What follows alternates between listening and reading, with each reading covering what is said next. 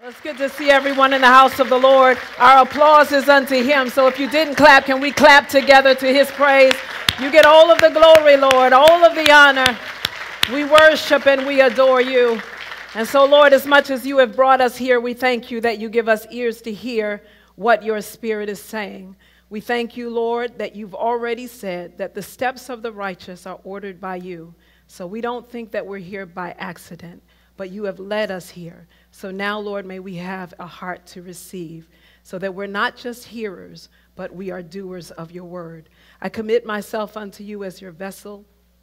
I thank you that it's not human wisdom on display, but it is a demonstration of your Holy Spirit's power. That men's faith does not rest in the wisdom of man, but in the power of you, Almighty God. So I declare in Jesus' name that not only are broken hearts healed, but salvation comes to the lost. I declare in Jesus' name that you comfort those who are mourning and console those who are mourning in Zion.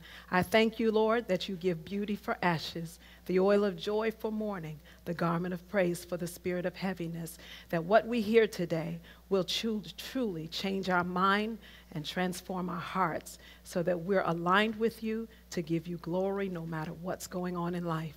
In Jesus' name, all of the believers said, Amen. God bless you. Well, we started a couple of weeks ago in a new series entitled The Law of Faith. The Law of Faith. And so our first lesson was entitled Learning Faith. From that teaching, we highlighted 3 points. Number one, that the law of faith or faith is information from God that he expects me to act on. Can we say that together? Faith is information from God that he expects me to act on. Let's say it again so we're together.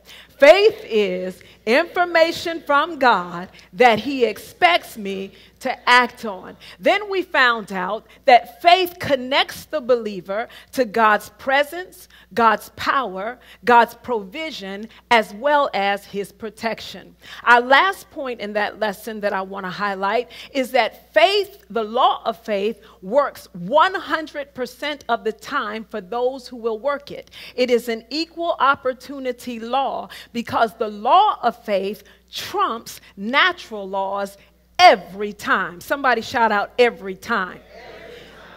The last week we came and we found out that all things are possible. That in the same way that aerodynamics, that is an aircraft, can break or cut across the law of gravity, so God is not subject to natural laws. But he has made all things possible to the one who will believe. I was reminded of John chapter 6. There in verse 29, it says that the people had been following Jesus, and so he fed them. Then Jesus went missing, so they went looking for him. When they found him, they asked him, "Where were you, Jesus?" And Jesus said, "You're only following me because you ate the loaves." And so then they felt convicted, and they said, "Well, what must we do to do the works of God?" And he said, "This is the work of God, that you believe in him whom he sent." And so today our message is entitled, Choose to Believe. Choose to believe. For this is the work of God.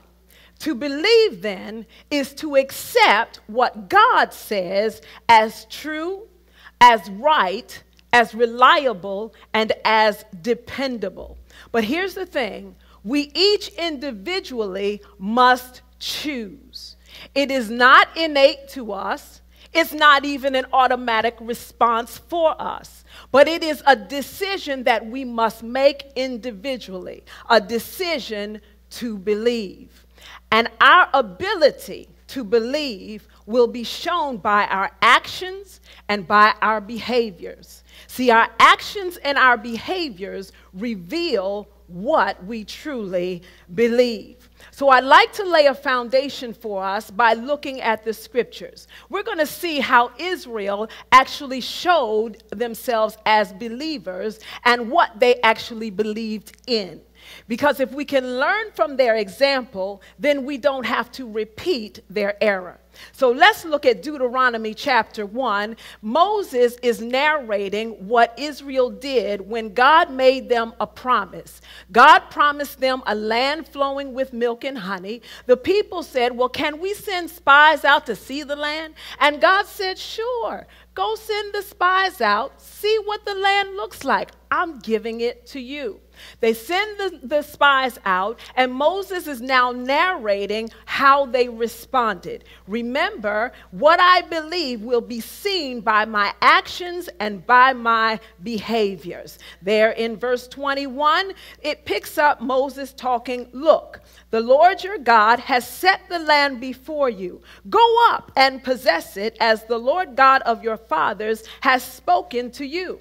Do not fear or be discouraged. In other words, people, go on and get the land. God has promised it just for you. The people respond. Believing is based on my actions and my behaviors. It reveals what I really believe. And so there in verse 25, it picks up where the people say, they also took some of the fruit of the land in their hands, that's from the land they went to spy out, and brought it down to us. And they brought back word to us saying, it is a good land which the Lord our God is giving us. Nevertheless, you would not go up. So now Moses is identifying their actions and their behaviors. You would not go up, but you rebelled against the command of the Lord your God. And you complained in your tents and said, because the Lord hates us, he has brought us out of the land of Egypt to deliver us into the hand of the Amorites to destroy us. Where can we go up? They said. Then they continue with, our brethren, who? Our brethren, who? Our brethren have discouraged our hearts, saying, the people are greater and taller than we. The cities are great and fortified up to heaven. Moreover, we have seen the sons of Anakim there. So what's happening? God has given to them a promise of a land that flows with milk and honey, and now the people are listening to the voice of their brethren, the voice of naysayers and doubters. And then it continues where Moses tells them what he said to them. Do not be terrified or afraid of them. The Lord your God who goes before you, he will fight for you according to all he did for you in Egypt before your eyes and in the wilderness, where you saw how the Lord your God carried you as a man carries his son, and all the way that you went until you came to this place. In other words, Moses outlines for them. He says, don't you remember? We left Egypt on dry ground through the Red Sea. And the people who came behind us, they all drowned through that same path. Don't you remember when you were hungry and we cried out to God and he caused manna to come down from heaven? And when you got tired of eating the manna, he caused the fowl of the air to come so you could pluck as many feathers as you want. Don't you remember when you were thirsty and he caused water to come out? Don't you remember? And so he looks at them and he says in verse 32, yet for all that, you did not believe the Lord your God, who went in the way before you, to search out a place for you to pitch your tents, to show you the way you should go, in the fire by night and in the day, or in the cloud by day. God promised Israel a land that flows with milk and honey. And yet Israel, their brethren, told them that it was impossible. We don't want to go there. It's not going to work for us. So here we have a people with two options, the promise of God or the voice of their brethren. They had an opportunity to choose who they would believe.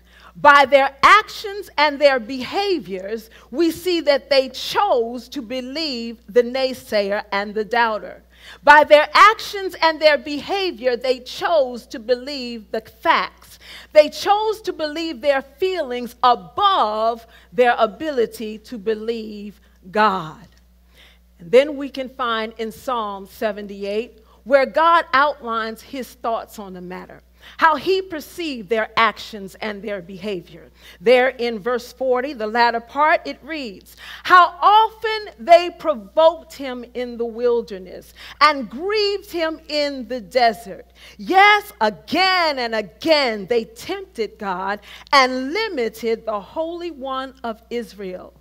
That's really interesting because in our first lesson, if you remember, we found out that when Jesus went to his hometown, he could not do many miracles there because of their unbelief. And so it is here, Israel limited what God could do for them because of their unbelief, which means the same is true for each of us. No matter what we're facing, if we are unable to believe, we limit the God who, yes, has full control, yes, can do anything, but he is limited when we're a people who cannot or will not believe. In the same way that God gave Israel a promise of a land that flows with milk and honey, he has given to each one of us great and precious promises. He's promised to us that he would give to us all things that pertain to life and godliness. He promised to each one of us that there is no good thing that he will withhold from you who walk uprightly before him. He's promised to each one of us life, and that life in abundance. And with all of the promises that we have from God, we also have an opportunity to choose. We can choose to receive the promises that God has made to us, or we can choose to listen to the naysayer in our ear. That is, those people who come and tell us what we cannot have, what we cannot be, and what we cannot do. We can choose to believe all of the promises God has made for us, or we can listen to the voice of contradiction that comes in to counter everything that God has promised. We can choose to believe the promises of God, or we can choose to believe our feelings that scream how it's impossible. We can choose to believe the promises of God, or we can choose to believe the facts that dissuade and discourage us from even trying. Each one of us has an opportunity to choose. We have two options: to choose and believe what God promised, or listen to the voice of the naysayer, the doubter, the facts, the contradictions, and so on and so forth. I'm here to encourage you to choose to believe. Choose the promise. Choose to accept what God said. Accept it as true. Accept it as right. Accept his word as reliable. Accept his word as dependable for your life. Choose the promise. And so there are two things that I want you to keep in mind as you walk through life as his son and as his daughter.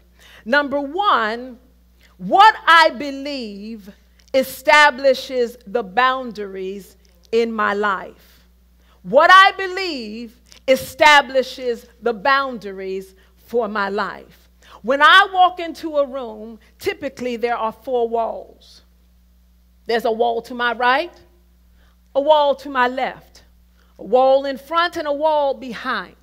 These walls represent boundaries. They tell me how far I can go, because I can't walk through a wall. The ceiling, it is a boundary.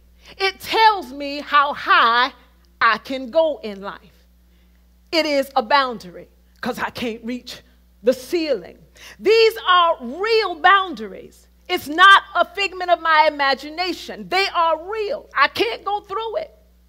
But here's the thing. With Israel, there were real boundaries. They were really giants in the land. It wasn't imaginary. They really were giants. It wasn't imaginary. The city was fortified up high. It wasn't imaginary. There were real boundaries where they were afraid. They were afraid, and in the natural, they could not see a way. And in your life, there are real boundaries in life. There are boundaries. You have not gotten the education to get into that position. It's a real boundary. There's another boundary that says I don't have the experience to even try for that position. That's a boundary. There are boundaries that say you're not the right gender. You're not from the right ethnicity for an opportunity. These are boundaries. There are boundaries that say you don't have enough money. You really are in the red. Those are real. It's not imaginary. But here's the thing. God doesn't make promises based on boundaries. He makes promises despite the boundaries. And so each of us can choose whether we're going to believe the promise or we're going to believe the boundaries that are in front of us. And if we choose to believe the boundaries will always block us, and God can't do anything to help us. And so if we choose to defy the boundaries, that's what the law of faith dictates. That we don't just look at the boundaries and say, oh, well, I guess not for me. Oh, well, I guess I'll never have it. I guess I'll never do it. I guess I'll never be it. Oh, well, no. We defy boundaries. That's what the law of faith speaks to. When Israel was told there's a land flowing with milk and honey, the brethren, the majority said, we cannot go in. They looked at their boundaries and decided that the boundaries were strong enough to block them. But Caleb, he looked at the boundaries and he chose to believe God. We are well able to go into the land. It was a response to the boundaries versus the promise of God. And that's what it means to defy. To defy means to refuse to comply, to refuse to submit to the boundaries that are around us. Caleb refused to comply. He refused to submit. And while all of Israel could not go into the promised land, he and Joshua were able to walk into the promised land because they defied the boundaries. Fast forward into the New Testament. We can see in Mark chapter 9, verse 23. A man comes to Jesus and he says, I need you to heal my son. He's been mute and he has seizures. And Jesus says there in verse 23, how long has this been happening to him? And he said, from childhood. He said, from childhood. He said what? From childhood. So clearly the person standing in front of Jesus, along with the dad, is not a child.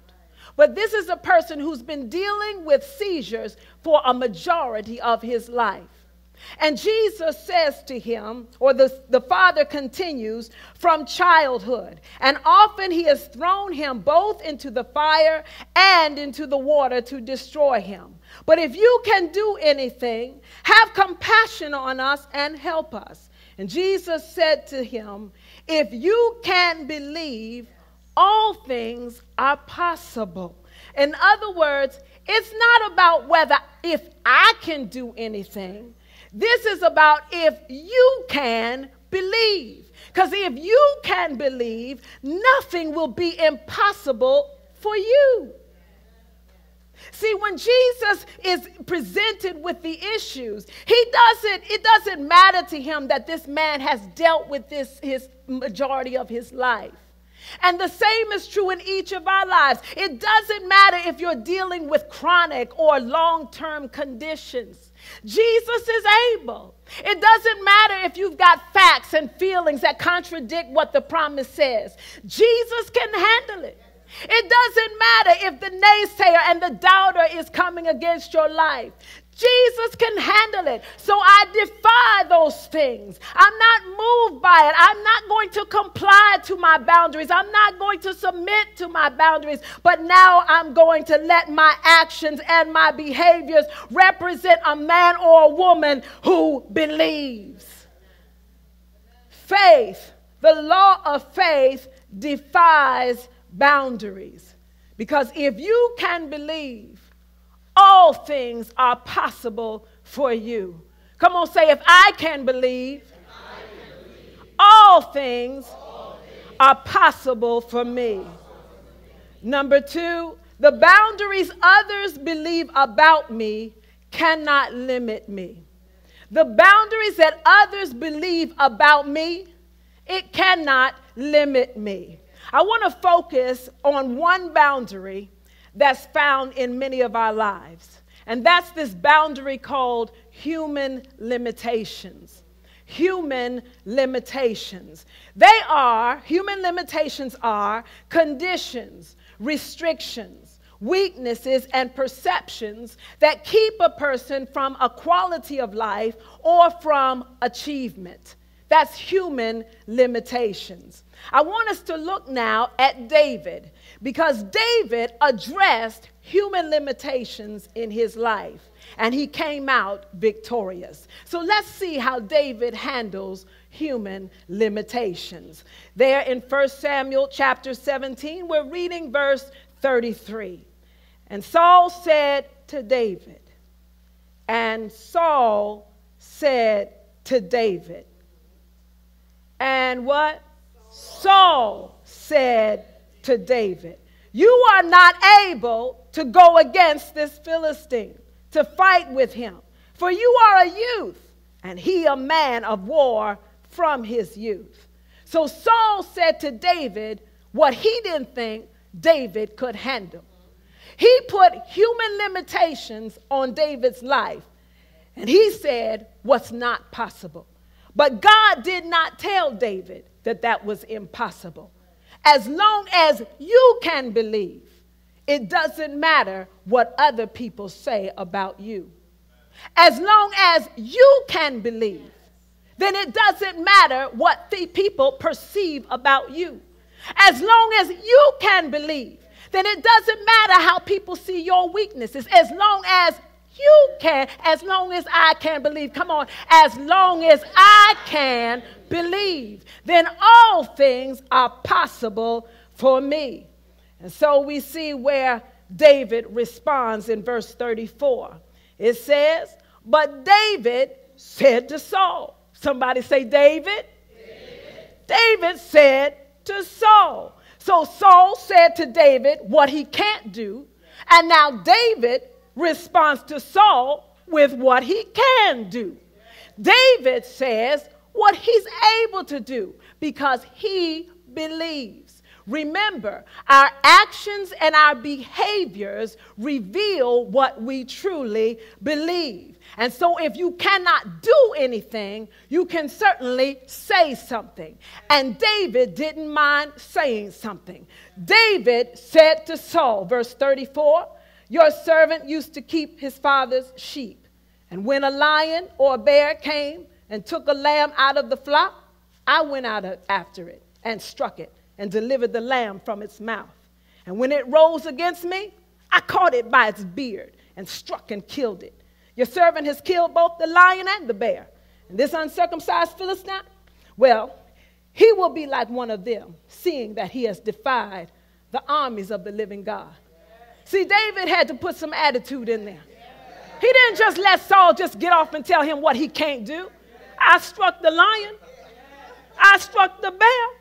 So this Philistine will be like one of those. See, we got to get some attitude when we're walking the law of faith. You need to be able to say, I got one car.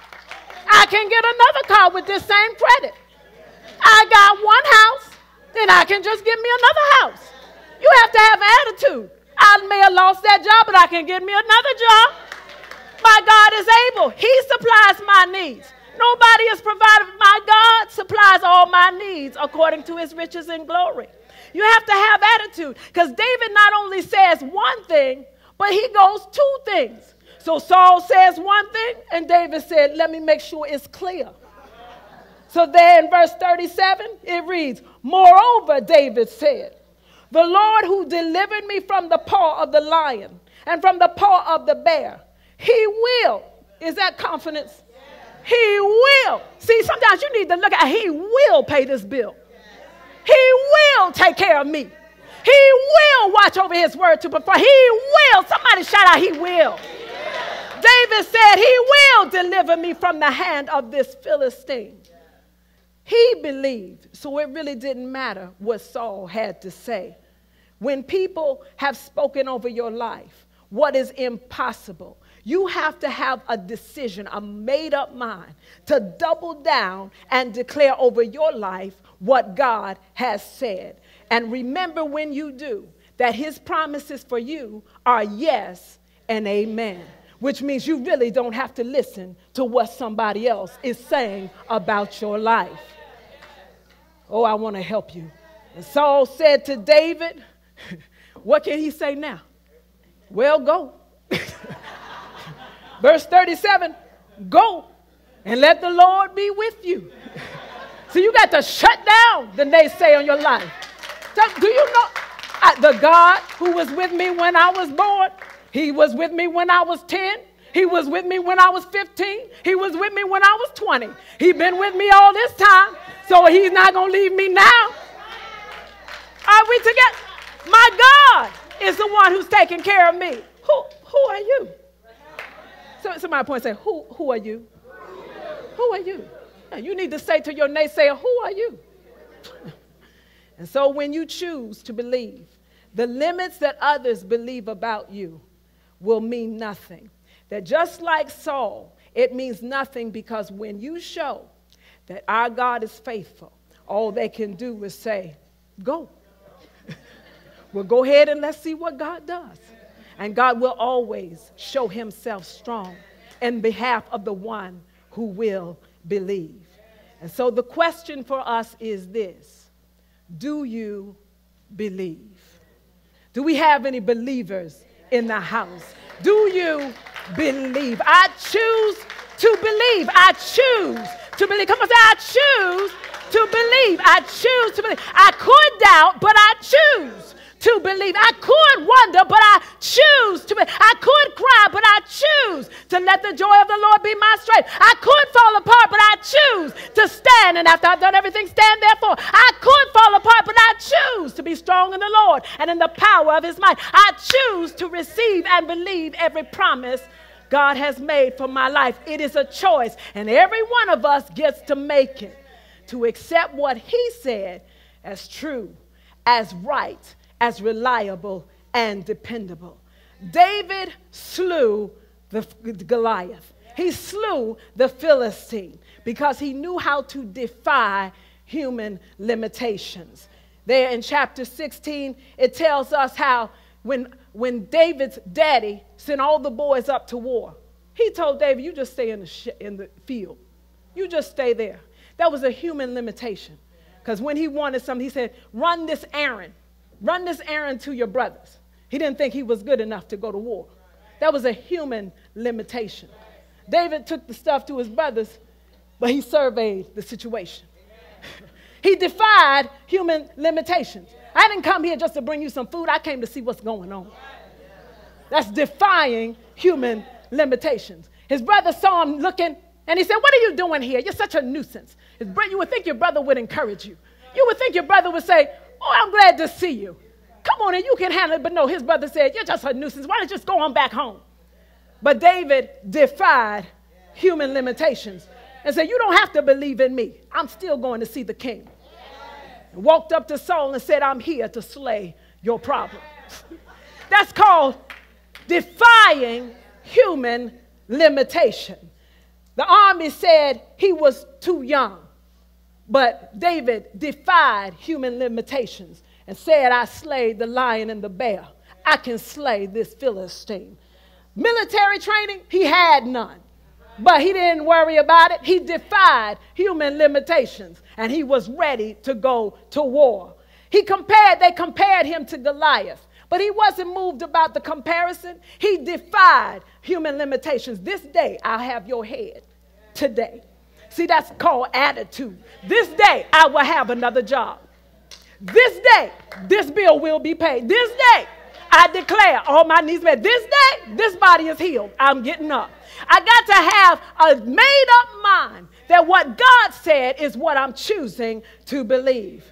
Because in the same way that David could defy human limitations and then run towards the boundary. He ran towards Goliath. He didn't stand there and wait for Goliath to come. No, he ran towards it. I encourage you, run towards the boundary, defy it, and declare what God said. I am well able to walk through. I can run through troops and leap over walls. I declare I'm the head and not the tail. I declare everything that God said for my life is true. It is reliable. It is dependable. And I choose to believe it. In the same way, our limitations are God's opportunities. If you will defy the limitations, you will see God show you an opportunity. God bless you. When you accept God's word as true, as right, as reliable, as dependable, you will see God's presence, God's power, God's provision, and God's protection in your life. Amen. Every head bowed, every eye closed.